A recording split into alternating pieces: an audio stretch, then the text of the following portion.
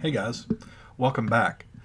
I'm Mr. Hill, the Texas history teacher for the Michigan State team, and this is the second part of our study of the different cultures of Native Americans who lived in Texas. This section is on the tribes that we know as the Western Gulf culture. They are made up of two tribes in Texas, the Karankawas and the Quilticans.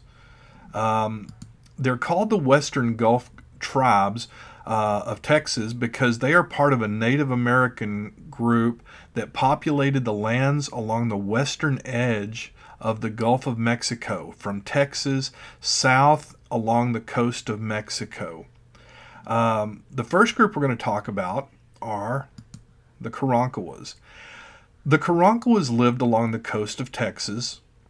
Sometimes they lived near the beach. Sometimes they lived a little further inland.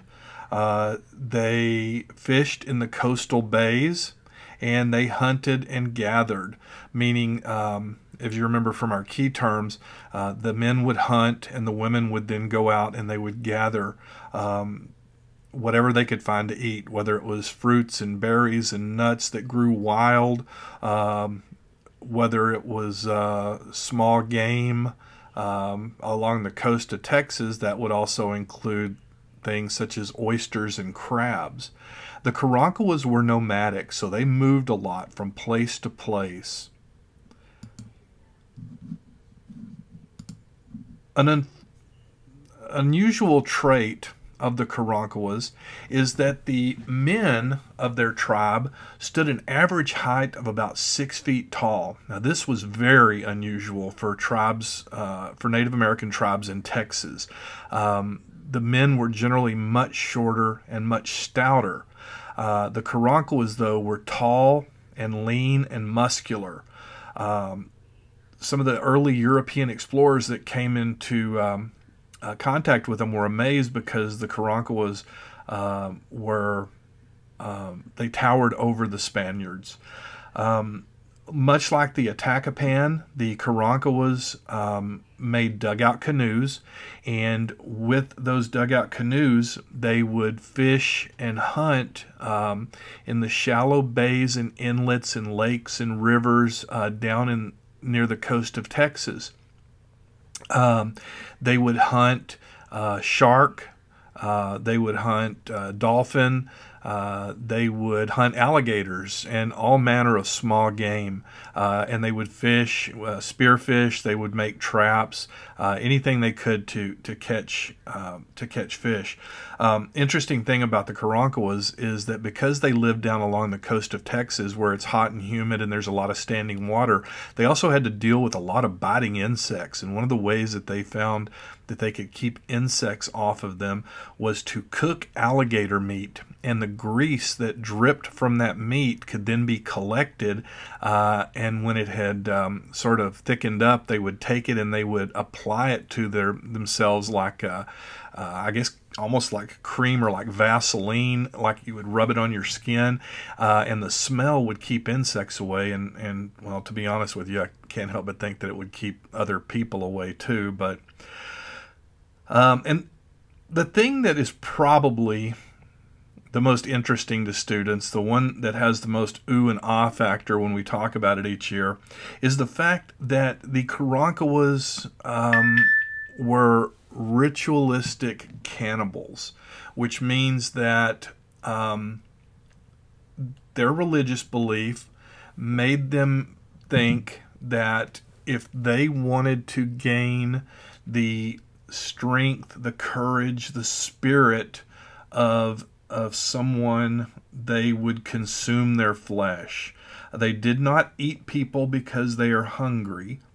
They ate their enemies because in a big ritual ceremony, after they had slain an enemy, they would cut off pieces of his skin and they would roast it, and they would eat it, thinking that by taking their enemy into their body, that they would somehow be imbued with his spirit, his strength, his courage. So they were unusual in that they did eat other people, but like I said, it was not for food. It was part of their religious practices. The next tribe we're going to talk about in the Western Gulf culture are the Coahuiltecans. And the Coahuiltecans were a small group of people. They lived in small bands or tribes, and they were very nomadic. They moved from place to place all of the time. And because of the area that they lived in South Texas, sort of along the Rio Grande, they lived in what is a pretty harsh environment. There's not a lot of trees. The trees that are there are generally short, scrubby mesquite trees and things like that. There wasn't a lot of grazing land, so they didn't have herds of buffalo that would come through.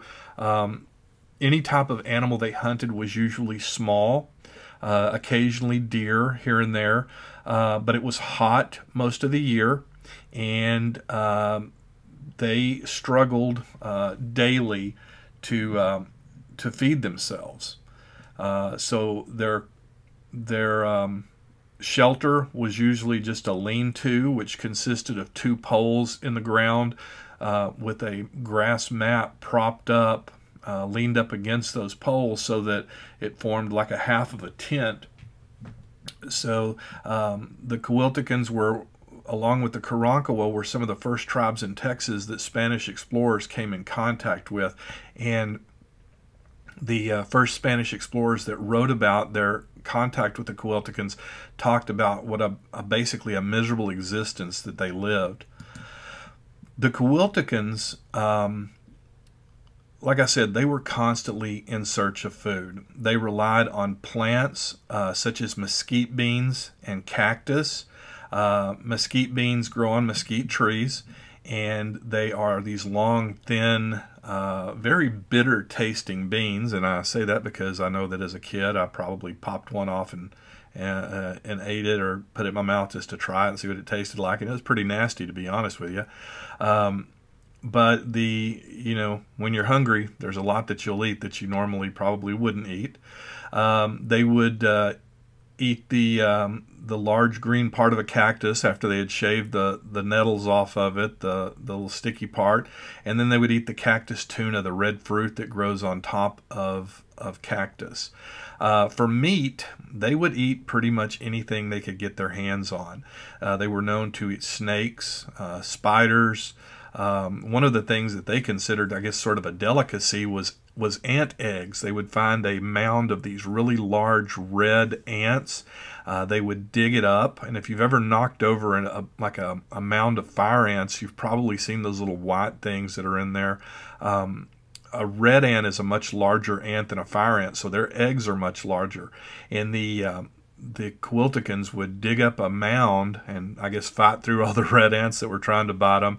They would scoop out those eggs, and they would then sort of roast them over on a hot rock over a fire. And they are said to actually be pretty tasty. I'd never know, because I'm certainly not going to eat them.